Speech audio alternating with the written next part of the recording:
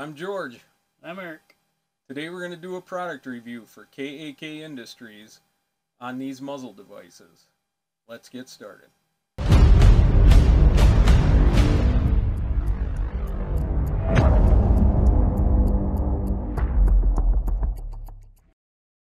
Alright guys, you got some pretty cool things to go over today.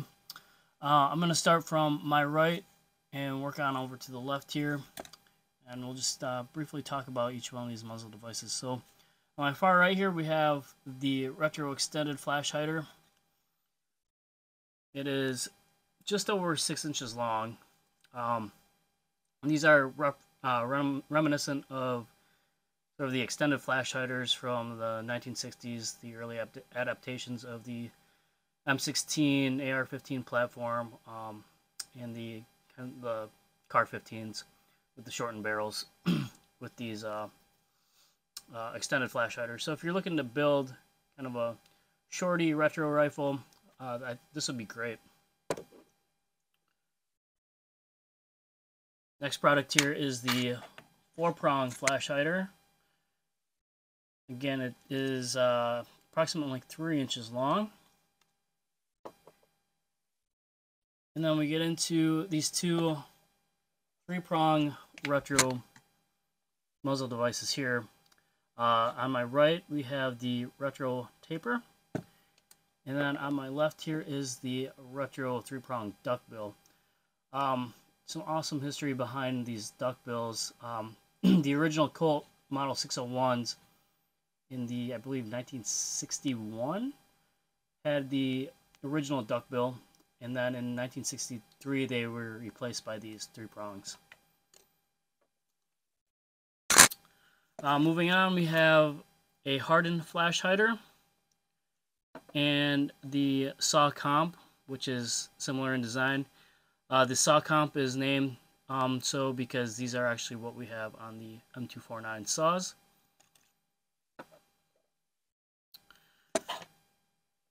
Moving on, we have a couple more compensators here. This is just their regular 1 3/4 inch comp, followed by a 1 1/4 comp. So this is their comp mini.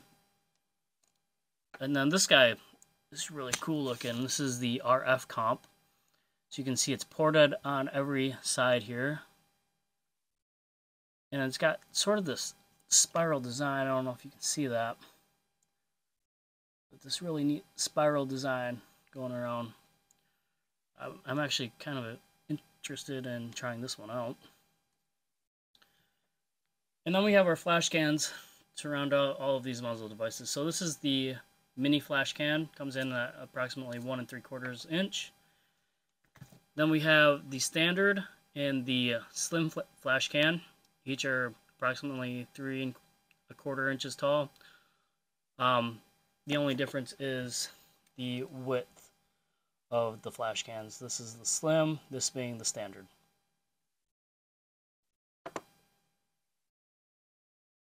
Alright folks, so we mounted the RF comp to Eric's rifle here. We're going to go out back and give that a try, demonstrate it for you.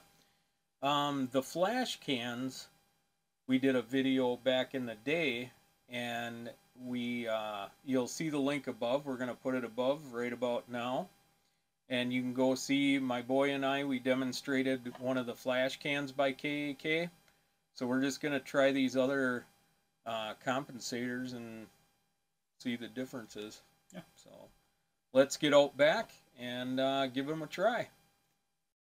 So to begin, Eric is going to try out the RF comp, and we're going to do this in slow mode.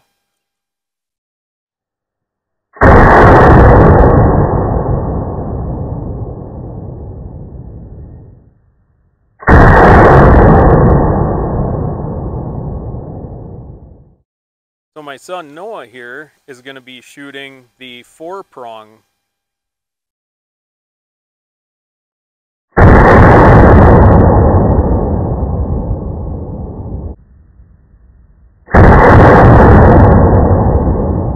We threw on the 3-prong duckbill onto the rifle, and George is going to demonstrate this for us.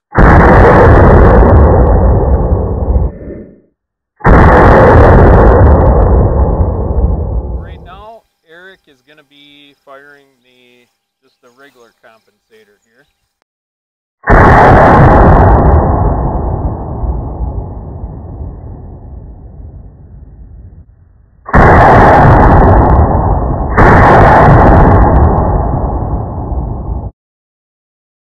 Alright folks, so we went out back and we tried some of these out.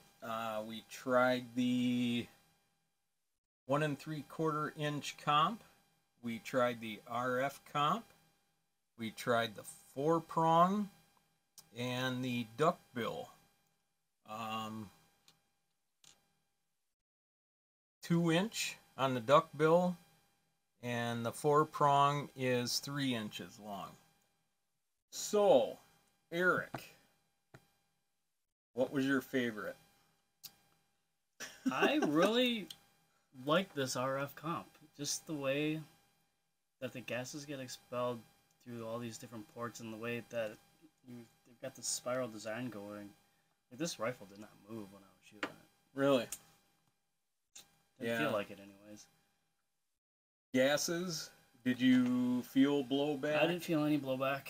No, I think it expelled the gases in the way they're supposed to. Yeah.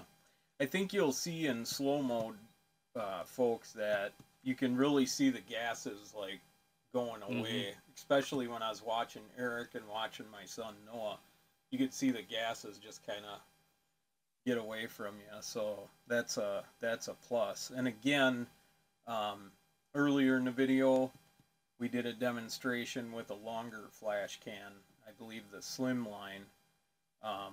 So make sure you check that out too. You could really see the flash. You could see the gases go away. So what was your second one you think you liked? Second one, I'd probably say this 4-prong, just because it looks cool. It does. This thing is just, it's a monster. It is. It is. That is pretty neat. So overall, I'm sure you've had your share of, you know, firing with muzzle brakes and compensators and whatnot. Do you prefer longer ones? Do you prefer shorter ones?